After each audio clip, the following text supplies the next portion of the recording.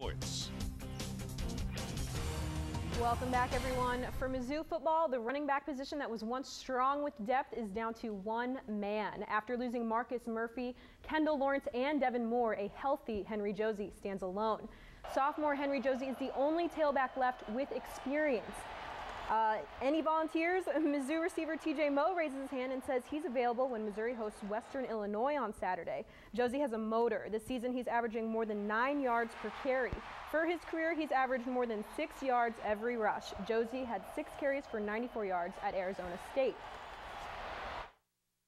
I wasn't perfect. I had a good game, that's all I'm saying. I can play better than that, and I have to improve on that game, especially with my blocking wise, because I know I can block better than that. We got some stuff to work on. I think it was definitely an improvement from the week before, but we're not trying to stay the same team all year. We're trying to become a better football team every week, and that's just step one. It's easy for me to get up for the game. I feel like it'll be easy for my teammates to do it as well. We just lost, so we're really hungry for a win. We need to get back on track and get back to winning like Mizzou does. And the National Football League writes checks for 14 former Missouri players now. Most recently, the Rams signed former Missouri center Tim Barnes to the team's practice squad today. And the Dallas Cowboys released former Mizzou tight end Martin Rucker today. T-Ruck led the Cowboys with 9 preseason receptions. He had 107 receiving yards and caught a game-winning 2-point conversion. Rucker has played for 3 NFL teams. This is his 4th season as a pro. And Brad Smith wasn't the only Buffalo Bill to return to Missouri this past weekend. Former Missouri guard Colin Brown had a homecoming of his own. Brown is from Braemar, Missouri, and grew up cheering for the Chiefs. The Chiefs drafted Brown in 2009, but now he's playing for the Buffalo Bills. The Bills inactivated Brown for Sunday's game, but he says it's nice to be home. I was excited.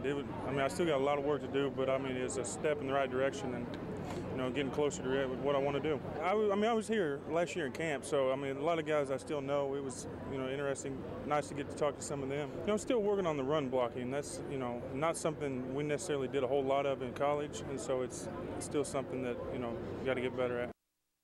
In college baseball in the fall, well, the Mizzou baseball team will host Iowa in a pair of exhibition games on October 8th and 9th to benefit Joplin. Mizzou will announce the Saturday start time later so it doesn't conflict with the Tiger football game. Sunday's game starts at 1. Tickets are $5. All proceeds will help Joplin Little League rebuild fields.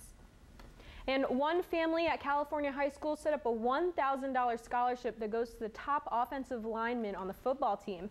The Alley family started the scholarship in honor of one of their own, Randy Alley, who died in a house fire in 1994. Randy played offensive line and linebacker for the Pintos. The family is happy they have a way to honor their son. And that's it for sports. More news after this.